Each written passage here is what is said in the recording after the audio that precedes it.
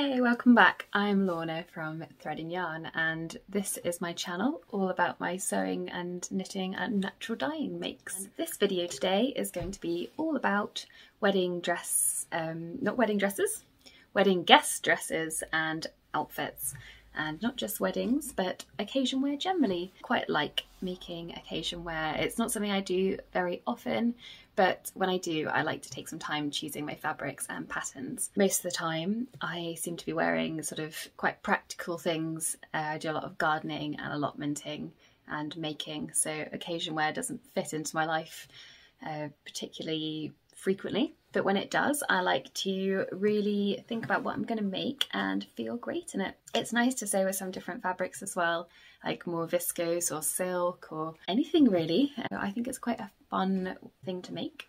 So I thought what I'd do today, especially with summer approaching and possible increase in weddings and events to go to, I thought it would be nice to talk about some of the patterns that I have used and things that I've made. I had my own civil partnership 2 years ago and I made my dress for that, so I will also show you that. But I had a few weddings of some close friends last summer. I think now we're in our early 30s, the weddings are coming thick and fast. So I've got lots of events to make things for, which has been really fun. Some things went better than others, so I think that'll be useful to talk about as well. I've got some things that I'll definitely wear again and I love them, and I'll talk about why, and some other things that I thought I was gonna love and then I just didn't. And it wasn't because I didn't make it that well or I chose the wrong fabric. I think sometimes I look at them on Instagram and I think that looks really cool, I would love to look like that, or I'd love to wear that for that event, but without thinking what it is actually going to look like on me and my body. But there are also others that I think I really love and I treasure and I've already worn again at other events. So first up is not a dress, it's what I'm wearing now. It's the Zadie jumpsuit. So I've made quite a few of these jumpsuits now. I will show you a full length shot in a second, but I've made a few of them. They're really comfy. I know they're really comfy. This one I made in this pale lilac, which I quite like for the summer against my skin tone, but it's in a shirting cotton. I thought it would be really cool because it will have a bit more structure than some of the drapier, softer things like linen and chambray that I've made the Zadie jumpsuit in before, but it's, I think, maybe a little too stiff, and it also creases quite a lot. But I still really like it, but it's more casual than I thought it was going to be. There's some other things that I would do as well, like lengthen the leg a little bit. I have done that on some of my other Zadies. I can't remember why I didn't do that on this one. It might have been that I was thinking it was really summery. But I'm quite tall, I'm nearly 5'8", and I think often patterns come a bit short on the leg for me. So I think I should have lengthened this one. I know I need to do that on this one, so I don't know why I didn't. But I still like it. I still wear it sort of generally rather than as an occasion thing. But if it's a less formal event that I want to dress up for, then I think it works. And Zadie is a great pattern. It's just looks good on so many different body types. It's a really accessible pattern. It's by Paper Theory. She's really thought about the construction of it. It's quite simple. I think it's actually quite beginner friendly, but it's looks effective, and I've seen it in loads of different fabrics. So I've made it in linen a few times. I've got a chambray one which is quite drapey. I've also seen people make it in velvet, which I think is really cool and really fun, and I think especially for like a winter event or something for Christmassy, that would be so cool. I think I've even seen a sequin one, so you can get really creative with it. It's got a lot of ease in the bodice and especially in the leg, but there are waist darts both on the bottom of the bodice piece and the top of the trouser piece that bring it in, and also the belt waist tie, which gives it a sort of fitted waist, even though you've got the volume on top and the bottom. You can also hack it to have longer sleeves instead of shorter ones. I find that I always lengthen this sleeve a little bit, so it's got this sort of slightly bigger capped sleeve than the pattern has, but that's easily enough done. So I think it's a great pattern, and I'm mentioning it first because I think everybody should make a Zadie. They're just so comfy. So this is my next one. Now this is the Lois dress. by Tessuti fabrics, and I think it is the perfect wedding guest dress outfit. It's so comfortable, it's so loose, it's got this sort of vintage inspired bodice and a really floaty skirt. But I also think it just drapes really nicely, especially because I picked this Atelier Brunette viscose, which I wrote a blog about for Sew Me Sunshine. They gifted me the fabric and I made up this dress and wrote about it. So I'll put the link to that blog in the comments. I did that last summer for one of my good friends' weddings. It's just so drapey and nice, and I would definitely make this dress again. I'm really happy with it. There's a couple of elements I'll just show you which I think make it quite special. So the bodice has got this sort of join here, which was quite tricky to do, but when I just took lots of time on it, and I edge stitched it neatly and made sure it met well, and I think that just makes it look really special. So you can see the drape of the fabric down from the bodice. I'll show you some full length shots as well, but I also just think this colour feels quite weddingy and special. I'm really happy with it. I would definitely make this again. I just finished it neatly as well, and I always feel better about things when I finish them neatly. I think I French seamed the insides. Have to find a seam. No, I didn't, as it turns out. I should have done though, that would have been so much nicer. Check out my video for how to French seam things if you want to have a go at that.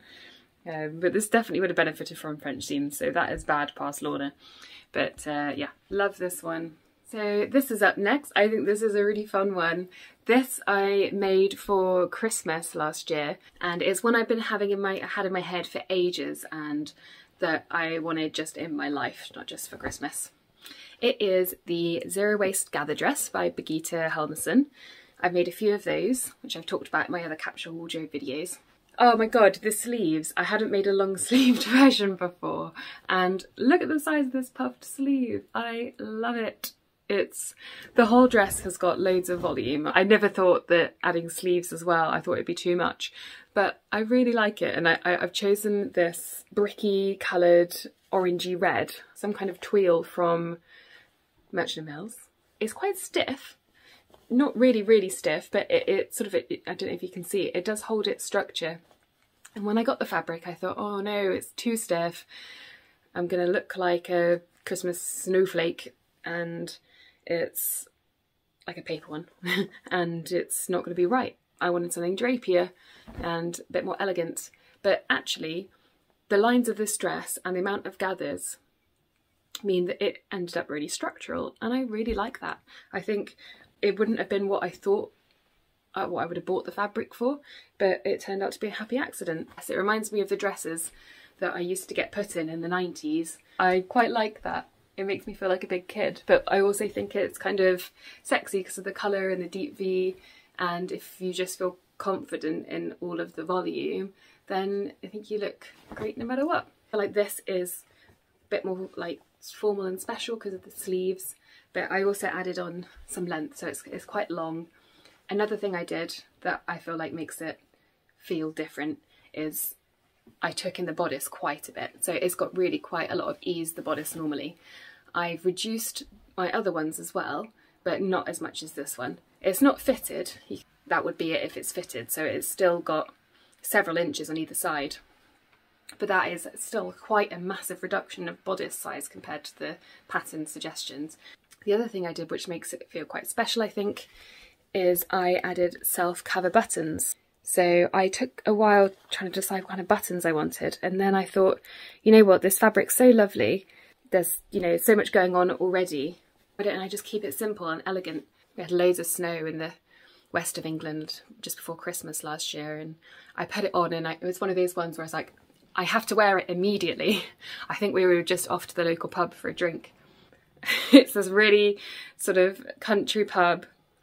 I don't care, I'm going to turn up in this massive red voluminous dress. It looked so cool against the snow. It made me feel really Christmassy and really special, and I felt like I was in a fairy tale walking through the woods that day. So okay, so here's another one.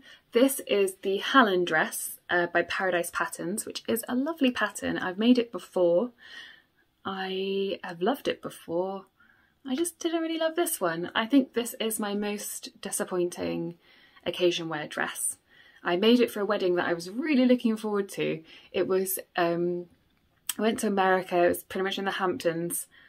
I would never go to the Hamptons normally.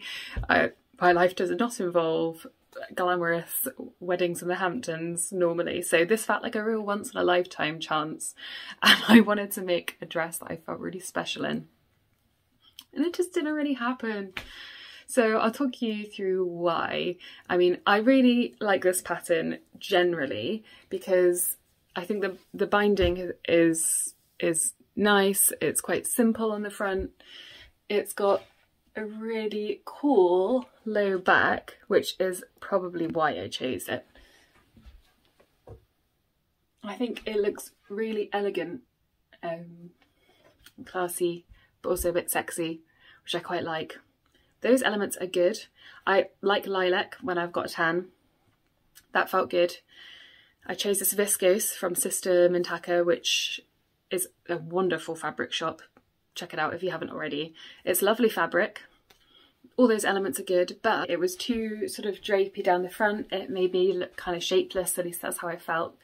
And it also made the dress feel far too casual, I think. I think everybody else was also a lot more dressed up than I anticipated, so not bad. But I just felt like I was in a beachy dress at this really fancy wedding. It just didn't feel special enough. I thought that the drape would look really cool and sophisticated and elegant, but I felt like it made me look a bit lazy, and I just didn't really feel it, and I was just kind of disappointed. I'll show you some full-length shots so you can see what you think. Maybe it's just me in my head, but somehow the fabric combination and the pattern combination just weren't working for me. And I think maybe when I was younger, my body shape was a bit different. I was a bit more sort of straight up and down, but now I'm just sort of slightly curvier than I was before. And I think that change in body shape just means that, while I think it might look cool on the hanger or it might look cool on somebody else, it just doesn't really suit me or make me feel good. So I think there are other patterns that have done that I'll make again.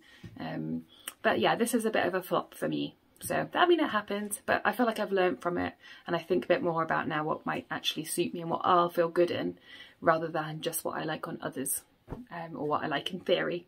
So yeah, we'll see how that goes. So this is the Ellie dress by Merchant Mills.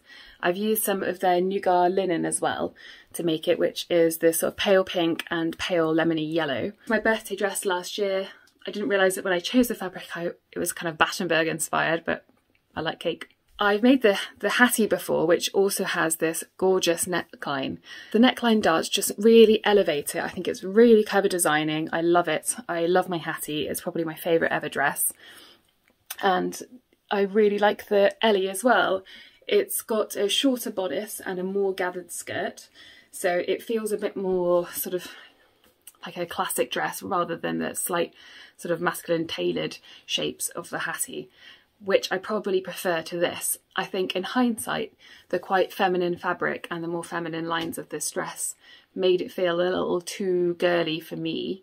It was a little out of my comfort zone. I think some of my style is really feminine and romantic, and I really like that, but I think it's unusual for me to go for quite a pale pinky shade. I often go for autumn hues or for slightly sort of less feminine, paler colours. Having said that, I've just showed you two lilac pieces, but something about this pale pink just felt a bit different, and I think maybe I would have gone for a slightly different colour in hindsight. But I do still really like this dress. I took it on holiday with me last year. It's really comfortable. I think maybe it was too much fabric, and maybe I would have taken the bodice in a bit or reduced some of the gathers or raised the hemline slightly. It felt like a bit too much. Let me know what you think in the comments. I'm not 100% on this dress, but I do still really like it, and I like the neckline darts. Something else that is nice on these is the buttonhole, or the button neckline, back neckline join. I think it's a nice little touch. The sleeves are really quite fitted. I wonder if I'd feel different if I took the sleeves off. What do you think? Okay, so last up is a very special dress to me.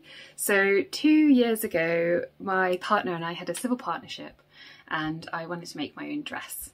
We'd originally planned to have it the year before, but 2020 turned out not to be an ideal date to have a wedding or civil partnership. So it got postponed to the following year. There were still restrictions, so we could only have a few family. We couldn't even invite our friends, which was a bit sad, but we still had a lovely time with our family and celebrating. And as a result, I made quite a simple dress, but I think it's really elegant. It's got some gorgeous details. I still really love it. I think if I made it now, there's a couple of things I would do differently. I would probably get a walking foot and make sure, for example, that when I did the binding, that it didn't sort of gather and pucker the fabric. I've learned things since then, but I wasn't trying to make an absolutely perfect dress. I was just trying to make something that I felt good in, that was good to move around in, that felt special. I didn't want it to be completely white, but I love this warm toned sort of pale peachy colour. I think it really goes with my colouring, and I love it still. It also felt like I would be able to wear it again, which was great. So probably not to another wedding, because I think it is still probably a little bridal looking. Could definitely go to a drinks event or anything, you know, whatever, wear it down the street, whatever. It is the Ravine dress by Papercut Patterns, and I used Atelier Brunette's viscose. I can't remember what colour. I loved the drapiness. So, you know, I was saying before with the Hallon dress that I felt like high-necked drapey things don't suit me anymore. There's a difference on this one. So this one has waist highs. I'll just show you. And I just think for my shape, it really works. Sort of bringing it in at the waist a bit more. And here is one of the special details, this gorgeous V-neck back and the waist high sort of accentuating it. I love that. It was a slightly difficult construction. It's basically made out of loads of triangles. I've never made anything like this. But I tried my best to French seam all the insides, and you can see sort of how it moves, and it gives it quite a sort of 20s feel. The diagonals and the triangles come quite classic, but also modern as well in the sort of the cut of it and the low back. I just think it's something I'll love for years. I don't think it's something that will ever sort of go out of style.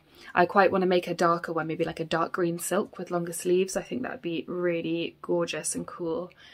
So yeah, let me know what you think on the dark green one. Don't let me know what you think about this one if you don't like it, because it's too precious to me to hear anything like that.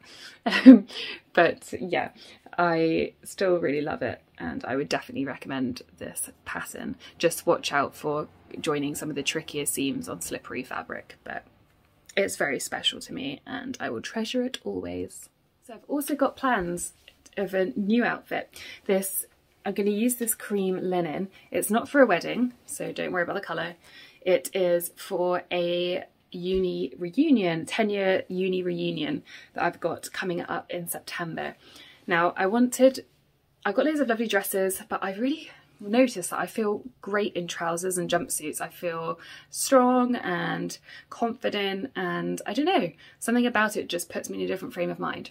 So my plan is I'm going to make some wide leg pleated trousers from this lovely cream linen from Semi Sunshine, and with it I'm going to make a matching waistcoat.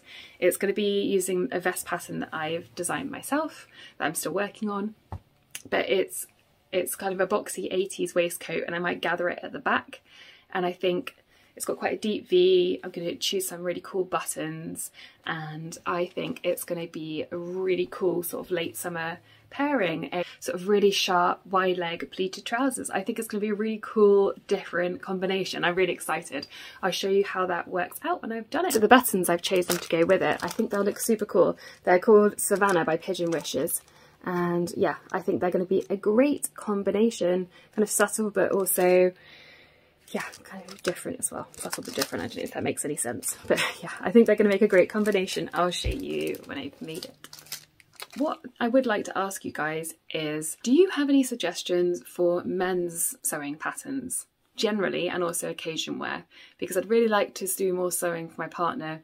I'm struggling to find a good variety of patterns. We would like some sort of pleated trousers, I think like toast vibes. I think that would really suit him. If you've got any suggestions, I would love it, because it's frustrating how little is out there, especially if you've got any suggestions for sort of indie designers rather than big four pattern companies.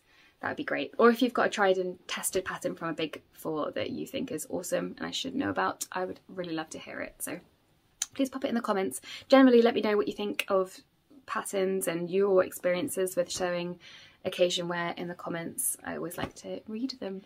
So that's all of my occasion dresses that I've made. I hope you found it useful to hear a bit about them, a bit about the patterns I chose and the fabric combinations, and some that I really liked and why they worked, and some that I just wasn't super happy with. I hope it inspires you to do some occasion sewing. Now, I would also say that I think dresses are for life, not just one occasion, and it's quite nice to think a bit about how you could use them in the rest of your wardrobe year round so that they don't just sit there. You can layer up with jumpers and cardigans over dresses. I think that's quite fun. This one, for example, I can dress it up or I can wear it with chunky boots and walk to the pub. I was still a little overdressed, I'm not gonna lie. My point is, you know, wear these stuff all year round. Have fun with it, really. This was a bit of an impromptu video. I'm still working on my green silk shirt, so I'll be posting the making of that soon. I think it's going to look cool. I'm still a bit nervous about the pattern mashup that I've done and the self-drafting, but I'm hoping it's going to work out. I'll walk you through my process. It's not a tutorial, it's just sort of a sew along really, but I hope you enjoy it. I'm hoping to do a bit more work on that this week. So hopefully see you there as well.